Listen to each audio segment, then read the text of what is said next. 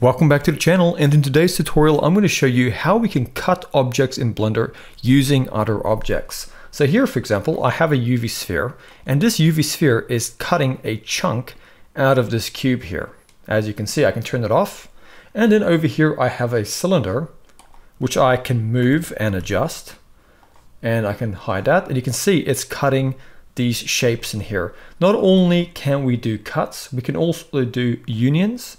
We can do intersections like this, and it's a whole ton of fun. I'm even going to show you how we can add multiple materials to the cut areas like so they share the same materials as the cutter objects. So this is a beginner-friendly introduction to people who've never used Boolean operations in Blender, just to teach you the very basics so you can start using them in your Blender workflow. So let's jump in and have some fun. So jumping into Blender, we'll be using the default cube as our testing object. So let's say, for example, we wanted to cut a circular or spherical shape out of this cube here, a chunk. So in that case, let's go Shift A, and under our mesh options, we'll add in a UV sphere. So let's take this UV sphere, and in our front view, we'll go and move it up. So I'm just gonna press G to move it, and I'm gonna move it here to the corner.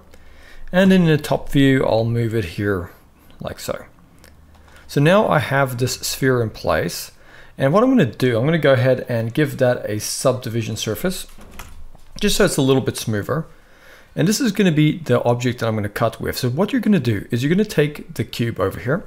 And this is the object we want to be cut. And we're going to go over to our modifiers. We're going to go add modifier, search, and type in Boolean. So B-O-O-L and then E-A-N. So Boolean.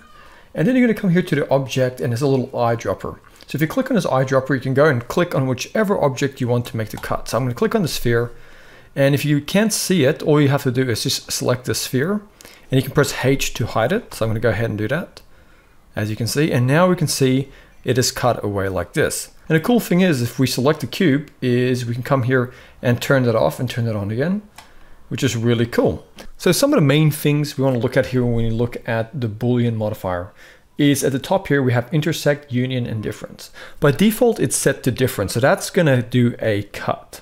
If we were to do a union, it's pretty much what the name says. It'll join these two together as one mesh, as you can see here, right? If we go here and make it intersect, then it takes the actual chunk. It's the negative or the inverse of it, as you can see here. So let's say you wanted to do more objects. What you can do is you can come here to drop down and duplicate this Boolean, and you can always go ahead and add in another object. So I'm going to go ahead and add in a cylinder, and I'm going to take the cylinder, I'm going to move it here to the side, and I'm going to scale it and move it up. So what I can do is I can click on a cube, I can go to the eyedropper. This time I'll get rid of the sphere, I'll click on the eyedropper and click on the cylinder. And now I'm just going to click on the cylinder here, and I'm going to press H to hide it. And now you can see I've made that cut as well. So if I were to select this cube and right click, I can go shade auto smooth, but you'll see it's not really smoothing where the cuts are. And that is because if we go over here and just bring back the hidden objects, we need to grab them as well and give them shading. So I'm going to select the cylinder, right click and go shade auto smooth. Then I'm going to click on the sphere, I'm going to right click and go shade smooth. Now, if I come over here, I can hide them both. And now I can see that's looking nice and smooth. So what if you wanted to work with materials? So this is really interesting. If we actually select a cube, we can go to material properties, and by default the cube has a material. Let's just call this A, and let's come over here down at the bottom to our viewport display. Let's make this kind of like a bright color. You can make it whatever you want. And let's say, for example, we took this sphere here and we gave this sphere a material, and let's call this B, and we're going to leave it white. Right, so I'm going to quickly go ahead and hide the sphere up here.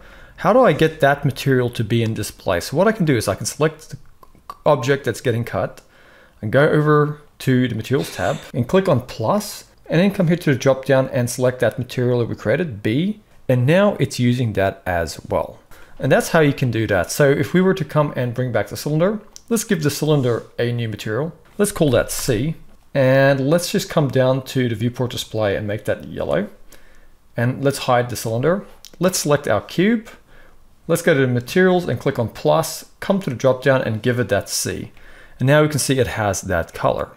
So this is the very fundamental beginner-friendly basics of Boolean operations in Blender. If you wanted this to be permanent, you could just come here to the drop down and you can come and apply these Boolean modifiers. But that's all I have for you today when it comes to the basics of the Boolean operations in Blender. Thank you for watching, and I'll see you next time.